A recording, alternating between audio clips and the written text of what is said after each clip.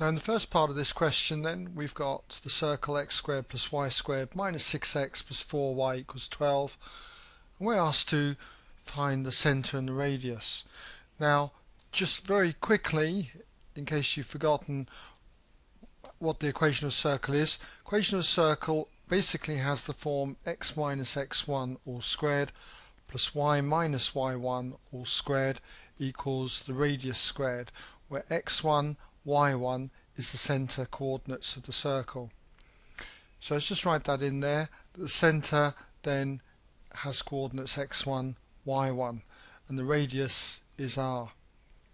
So in order to do that, to find the centre and the radius, what we've got to do is get this equation in this format. And what it involves is completing the square.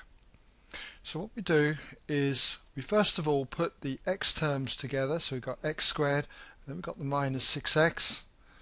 Then we've got the y terms, we put those together, plus y squared, and then plus 4y.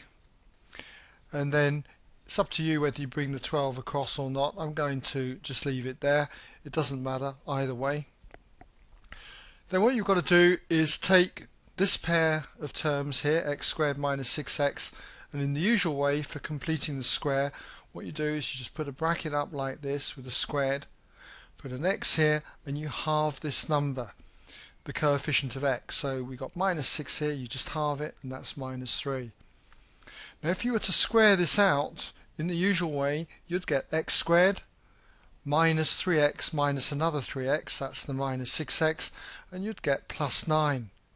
But there is no 9 here, so what we do is we just take that off. So this gives x squared minus 6x.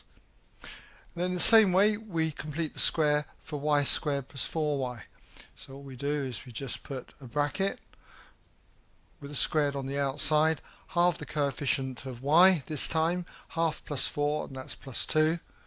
Now if you were to square this out, you get y squared, first term here, you get 2y and another 2y, which is 4y, this term, but you get 4. There is no 4 here, so you subtract it, take away 4. And so this is another way of writing x squared minus 6x plus y squared plus 4y. And then this equals 12, so we just write equals 12 on the end. Okay, so we've done that, and it's getting close to this format.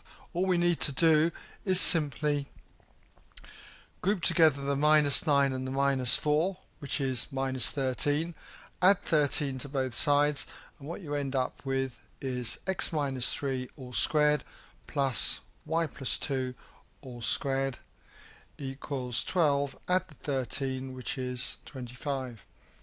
So now we have it in that form, we can compare it to this, and we can see that therefore the centre of the circle has coordinates 3, because x1 will be the 3, and here we've got minus 2 to make the plus 2, so the y coordinate for the centre is going to be minus 2. So you've got centre at 3, minus 2. And what's the radius? We have the radius, well, that's clearly r squared is 25, so we've got the radius squared, if you like, is 25, so therefore the radius is going to equal square root of 25, which is 5. Okay, so that's the centre and that's the radius, and that brings us to the end then of the first part of this question.